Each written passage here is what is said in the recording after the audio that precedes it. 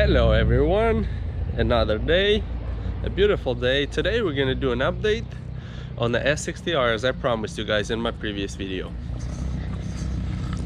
And here it is. Boom.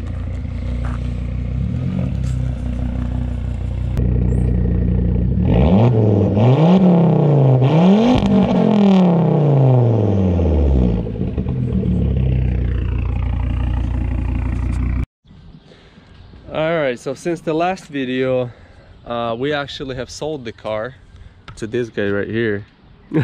My neighbor here, he decided he wanted to purchase it. And once he purchased it, he started driving it. We noticed that he had a PCV issue. He took off the cap, put a little rubber glove on it, and inflated when he was idling. So we had to go, I went to IPD and we got the whole kit, the whole PCV kit with the hose, with everything, like with every single bit that you can replace in the PCV system we did. We took off the intake manifold. It's a pain in the butt job to do, but you know, we did it. It took us a while. It took us probably around 4 hours, right? Yep, and the valves are all clean. Yeah, yeah, we definitely looked inside, and when we took the intake manifold off, the internals of the engine looked really clean, really nice. So we had to take everything off, literally. For the PCV system, you have to take the intake manifold off, the intake pipe, obviously, the intake. So pretty much everything that you see here in the front here, you had to take off. To do the PCV system, you have to take the whole intake manifold off. Some instructions tell you to take off the thermostat housing. We didn't do that. There's a way where you don't have to take off that bolt on the intake manifold all the way out to get the intake manifold off. It's pretty much open end. It goes over the bolt, pretty much the bottom slots on the intake manifold. So you just loosen it up and you take the top ones out and the intake manifold comes out. So we just loosened it, and then for the gasket we just kind of sliced it, and this where the bolt goes, where it goes over around the bolt, we sliced it on the open end and then put it over the bolt. So we got around doing it without taking the power steering pump out and all the alternators. So that PCV system is good now. We tested it, so it runs great. With that, go over some cosmetic changes that has been done to it since my last video update. The trims that were faded away in the sun over time were painted, so they all look fresh on the car. To be honest, it looks a lot better on the car now.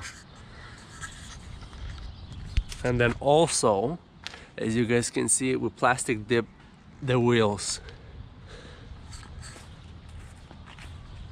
So the painting of the trims and the wheels, he did it himself pretty much after he purchased the car. And then we replaced the PCV system for him. And since there, he's just been driving it without any issues, right? Correct. Pretty much, so. Gas mileage went up. Yeah. How much have you drove since you bought it? 750 miles. That's probably like in 1 week, right? Yep. Yeah, 700 miles. I think we put about 200 miles since we bought it. I had it for like 2 months almost, and we put maybe barely 200 miles on it. He got it in the first week. He put like 700 miles on it, so he's been driving it quite a bit now. Oh yeah, and I forgot to mention one thing that he did. Literally the second day he got it, he got the exhaust on there. Straight pipe, straight from the downpipe all the way back. Yep. Just look at it. Look at that. I need to readjust it because it's hanging pretty low, but yeah, it's hard because the driveline is so close to the exhaust. I wanted to give the driveline some space. Yeah. Because you can push the exhaust up with your hand. Yep. Like this. And if it gets too close, then the driveline's not going to be happy. Yeah, so driveline. I kept it pretty low, but I think I might have the exhaust shop put it back up a little bit more. Yeah, well, one more thing I forgot to mention. Yeah, he said that these cars, I guess it's pretty common, maybe in the groups on Facebook or forums, that these cars actually have a problem where the resonator, yeah, hits the drive shaft on top. So if you guys, you know, lift your car up, definitely check your resonator if it doesn't hit your drive shaft, because over time, if it bounces off your drive shaft, you're gonna have a lot of play on in that. So yeah, that's pretty common issue with these cars, I guess. I didn't know. I found it out after he got it, after his buddy took the whole exhaust down, and he saw there's markings, literally bent resonator where it was hitting. So yeah. Oh look, yeah, he brought it. He still has it. So as you guys can see right there, that's pretty much the thick part of the resonator too. It's not like this. Well, this is pretty thick. This too. got dented. Yeah, that's dented. That probably not a drive from a shaft. hanger. Yeah, but this right here, as you guys see, that's from the drive shaft where it was hitting. Yep. And look at this, nasty. I think that's from the turbo. That was oil. Yep. Burnt it all off. Damn. Yeah, so pretty much this car has been renovated all the way now. You got a new intake manifold gasket, PCV system, front brakes. You got pretty much new turbo, all gaskets. You got water pump, timing belt. So pretty much it has a lot of stuff done to it now. So all pretty much what, like the front struts is like the only thing that you probably needs. That's it. Yep, that I need. But I want to tune eventually from Hilton. Yeah. If I can. Probably get a downpipe and intercooler. Yep, downpipe. Intercooler and downpipe will probably be my first thing. I'm gonna leave the intake stock because even you said yourself that the intake is kind of like a part that you don't really want to mess with, because the stock one is perfectly fine. Yeah, just maybe get like a K&N drop in the same exact shape as the OEM one, but just a K&N one high flow, and should be plenty. Not only that, but I'm screwing the sticker completely up. Yeah, he definitely messed this one up. He got a sticker from a local Volvo shop, and he was trying to put it on. He ripped it all in pieces. Yep. Ouch. Oops. Too bad. So sad. So yeah. So this car is all his now, and he's just slowly making it look nicer, to be honest. I didn't think there was anything nicer you can do, but he definitely painted those trims. It looks so much nicer. It's literally, just look at those trims. Look black, looks shiny as hell. And the wheels look nicer. Alright, so he wants to do a wiper delete. I'm gonna let him do that. Right here. Well, most likely because the other one is missing. Yeah, the guys that we bought it from, they ripped off the bumper, and they said they put it in the trunk, but I guess they never did. Put the bumper on. Yeah. The other side has like 3 screws in it. Yeah, they had screws on it. I took them out, you know, put it on properly how it should have been. And the wiper is missing, so we're gonna do a wiper delete for now. Even though it's kind of a cool feature, I don't have a lot of snow here. Yeah. We don't go up to the mountains much. Yeah, and it's, to be honest, these are glass, so I don't know why you need glass.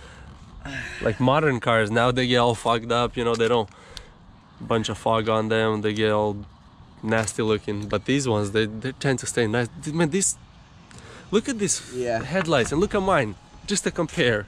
Watch that, look at that. That's horrible. Look at that quality. I'm gonna need to buff that. Just get it closer to look so you guys can see. Look at that. That's nasty looking. Compared to this looks really nice. This is what, like 15-year-old car almost now. Yeah, 2004. 2004. Wow. So blink, wipers off. That's off. So just delete it. I'm gonna keep it just in case. So we're gonna take you guys on a tour inside the car, how it sounds and how it drives now, I guess. It sounds really nice. I drove it actually with the exhaust. It sounds so nice.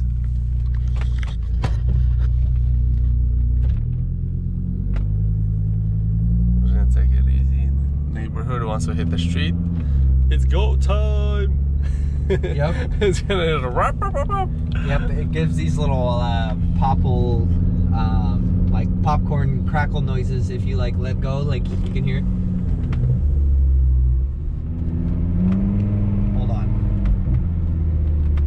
Yeah, it's just probably in lower gear. That's, yeah, you can hear them. It's pretty good. Yeah, it's really nice. All right, I'm gonna give it some gas, put it in advanced.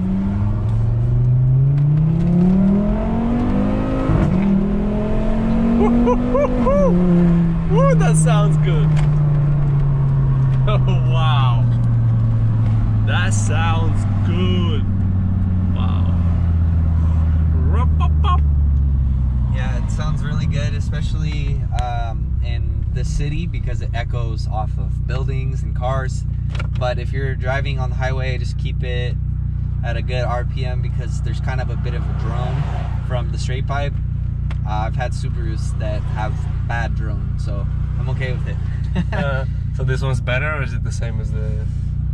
Well, the inline 5 is different from a Subaru rumble. I feel like the rumble of a Subaru is there even if you have the nicest exhaust you could put on it. So it's kind of inevitable. This one's not so bad. I feel like it's worse if you're in lower RPMs as opposed to higher RPMs, of course. But personally, I like it. It sounds good. It's different. It doesn't sound like a lot of cars on the street. So when I'm giving it gas, or if I'm like if you go by these cars right here, like this person doesn't know what they're doing, but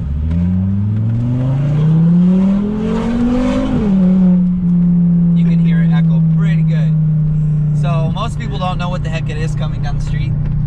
They're Sounds like a Ferrari. Yeah, they're like, oh, it's a Volvo. What the heck? That's not right. That's not correct. Yeah, that's right.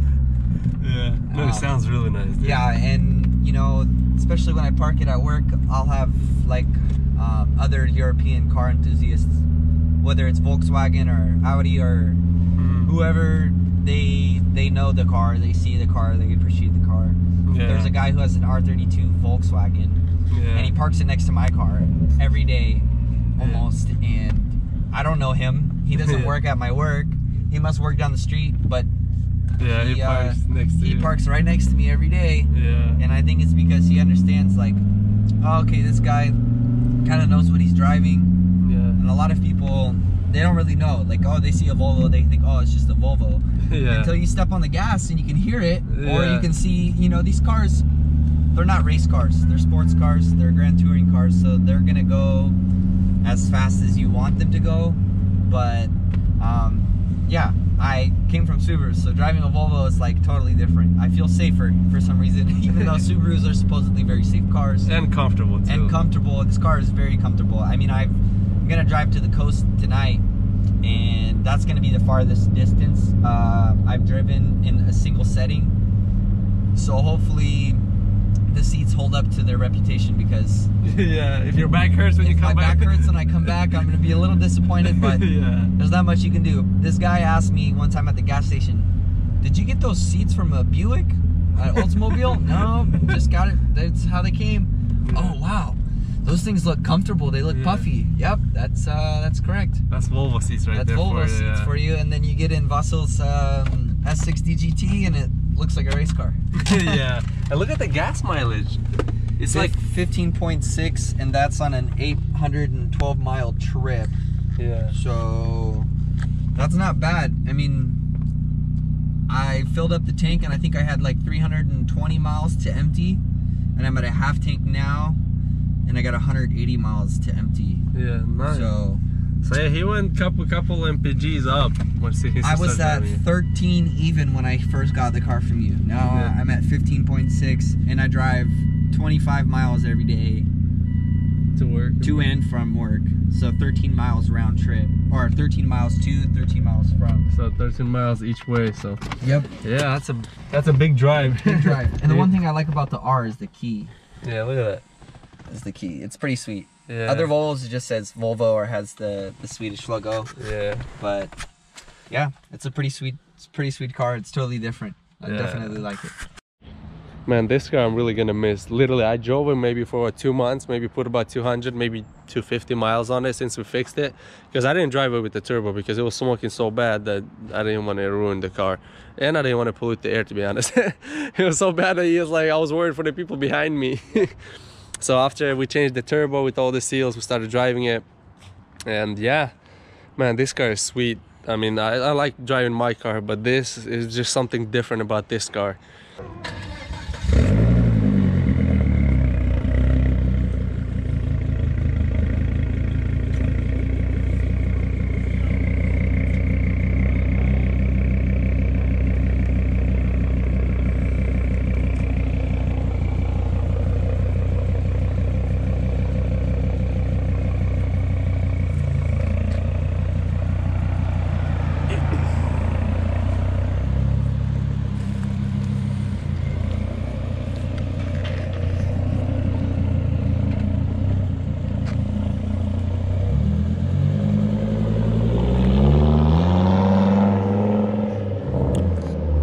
it goes. When I started filming the video of the PCV system, actually doing it step by step, but it was probably like 6 p.m. at night, and it was just getting late, and we kind of needed it done. So I started filming it. Actually, I'll put that video I'll put that clip in this video. This is the ending of the video, but I'll put it probably in the beginning. I'm not gonna complete that video, but I'll show you a clip of what it was. I think we started taking the intake manifold off. That's about it, and then we kind of just stopped the video and just decided just do it because we actually needed it done, because he needed the car the next day to go to work. So we kind of just had to rush it. We had to get all the parts from IPD, and then we had to kind of rush to do the stuff, the job, you know, for him so he can drive the car. So yeah, thank you guys for watching. Hit the like button, hit the subscribe button, recommend my channel to your friends, and as always, see ya next time.